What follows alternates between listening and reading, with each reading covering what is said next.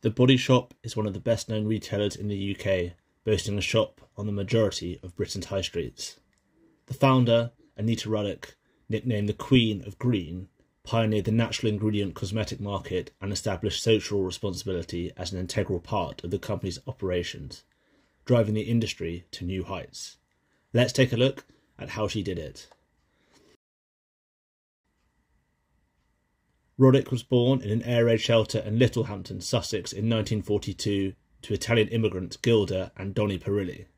As a child, her parents made Anita and her three siblings work in the cafe they ran, with similar decor to an early American diner. After her father died, Roddick worked in the cafe and credited the experience to where she received her education of how business works and that you only got out what you put in. The cafe opened at around 5 AM to feed the fishermen and closed at midnight after the last tourists had gone back to London, with Roddick working long hours. She wasn't academic at school, but was innovative and wanted to be different. She initially trained to be a teacher at Newton Ark College in Bath and won a scholarship to study in Israel.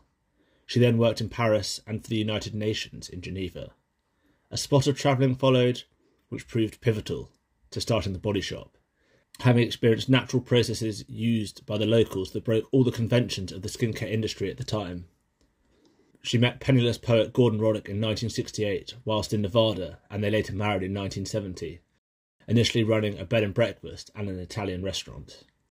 When her husband decided to take a career break and travel to Argentina to ride horseback to New York, Roddick decided to start the Body Shop as a way to make a living for herself and two daughters whilst her husband was away travelling. Running a shop that opened 9 to 5 would not fit her lifestyle and allow Roddick to look after her two young children. She was not interested in running her business, focused purely on profits. Instead, aiming to sell products that were ethically sourced, cruelty-free, featured natural ingredients, were not tested on animals, and the ingredients were sourced from local producers. While this is now commonplace, in 1976, few of these issues were considered when products were developed for sale. Roddick saw herself as part of an activist movement, campaigning for better processes and procedures when it came to product testing and development. The inspiration from Body Shop came from previous experiences travelling abroad and seeing the local people wash their bodies and hair with similar ingredients being sourced for the first batch of products. Roddick did not have the money to open the initial shop, so she went to the bank to ask for a £4,000 loan with her children, dressed in jeans and a t-shirt. The bank said no, so Roddick brought her husband along, and the bank later agreed. The first shop was small and located between two funeral parlours, who tried to get her to change her name, as it was disrespectful to the dead bodies passing the shop on a daily basis. The Body Shop began trading with only 25 products, but offered 5 sizes to boost the number of products on the shelves, and Roddick purchased urine sample bottles from a nearby hospital to sell her products in. However, she did not have enough money to buy more, and solved this problem by creating the business's refillable bottle policy, where customers did not have to pay. She painted the walls of the shop dark green to hide the cracks, and wrote the labels on products in order to save on costs, describing one product as smelling like manure, but being great for your hair. The name for the company came from the US, where most garages had a workshop to carry out repairs. Roddick's initial shop in Brighton also had a small shop front, so only a short name would fit. In the early days, Roddick did not advertise the business, instead relying on local press to bring in customers. She learned to tell stories that journalists loved to report on, ranged from being attacked by mafia undertakers to people thinking the Body Shop was Brighton's first sex shop.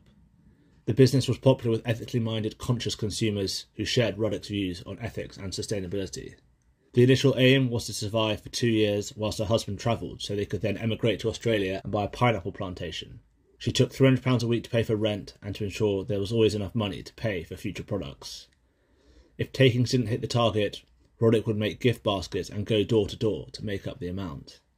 In 1977, Roddick wanted to open a second Body Shop store in Chichester, but didn't have the money to do so.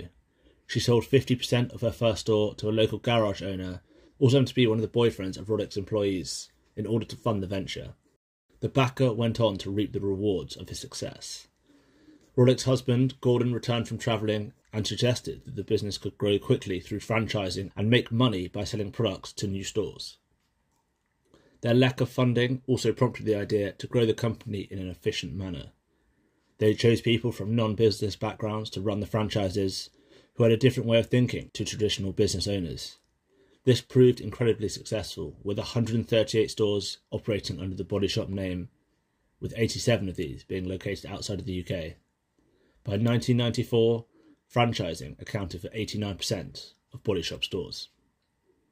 Roddick flouted industry conventions in order to sell a reported product every 4 seconds.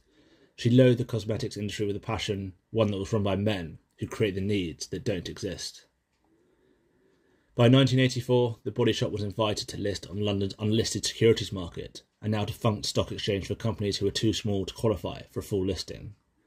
Prior to the listing, Roddick viewed success as how many employees they had, but that all changed when the measurements changed to money. Roddick points to the listing as the biggest mistake she made in her career. The Body Shop later obtained a full listing on the London Stock Exchange, and the share price increased drastically, rising by over 10,000% in the first 8 years.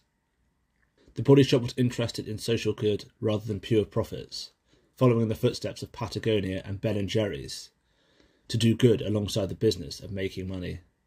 The Body Shop built a soap factory in Glasgow rather than Turkey, paying very high wages and pumping 25% of the profits back into the local community. However, it wasn't all plain sailing, as the Body Shop lost market share in the 1990s to competitors who offered similar products at lower prices, resulting in Anita and Gordon stepping down as co-chairs of the business in 2002, but remaining as non-executive directors.